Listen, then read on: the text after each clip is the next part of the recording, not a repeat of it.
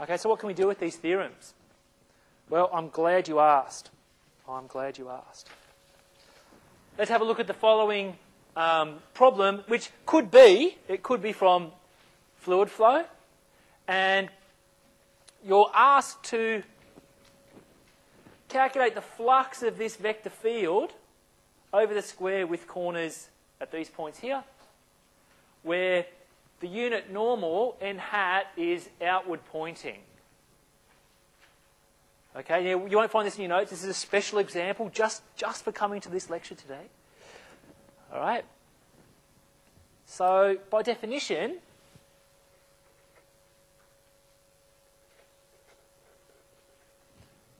the flux of F over, say, the square, it's just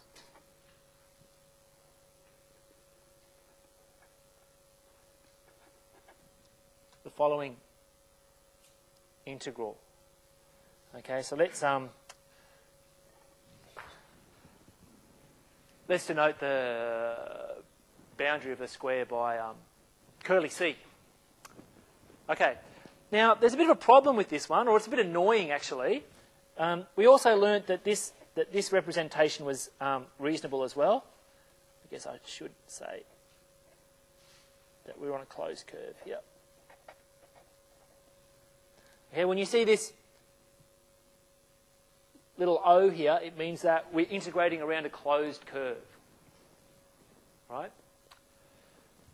Now, you could do this example using this particular line integral, but what you would have to do is parameterize the four sides of your square.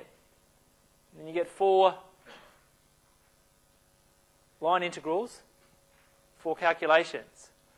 What Gauss's divergence theorem allows you to do is forget about that and simplify things quite nicely. Okay? Let me show you.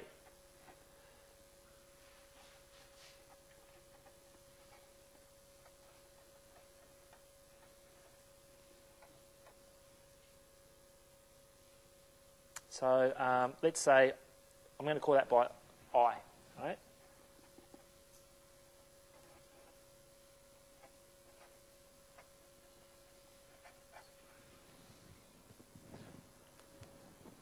Okay, so let's draw our square in.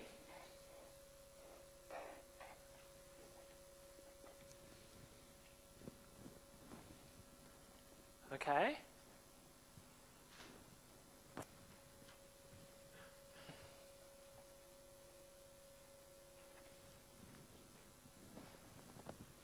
So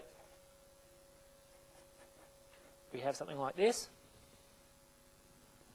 You can see it's a simple region, simple closed curve. So what we're going to do here is just integrate. We're going to calculate the divergence of F and then work out the double integral. So if this is our vector field, what's the divergence of this going to be? 1.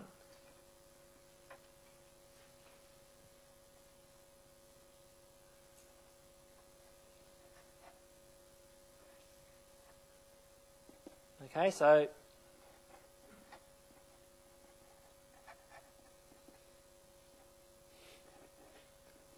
I probably didn't need that, but anyway. So what's our answer?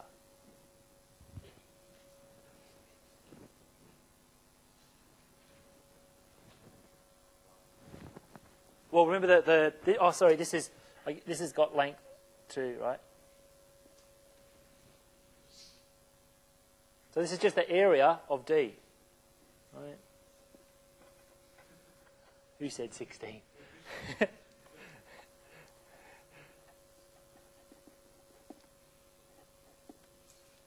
All right, so it may look easy when I do it, but that's a massive saving in time. Being quite cunning and strategic in the choice of methods that you use, in the choice of theorems, can help you a lot. It can save you a lot of time. Okay, here we appealed to Gauss's divergence theorem. Okay, it's great. It's great. It is very powerful. And we're going to see Gauss's divergence theorem in higher dimensions as well. Okay? And it's magnificent. It's one of the crowning achievements of vector calculus. You may be looking at that and going, well, I'm not very impressed. Trust me, when you do the calculations, you will be.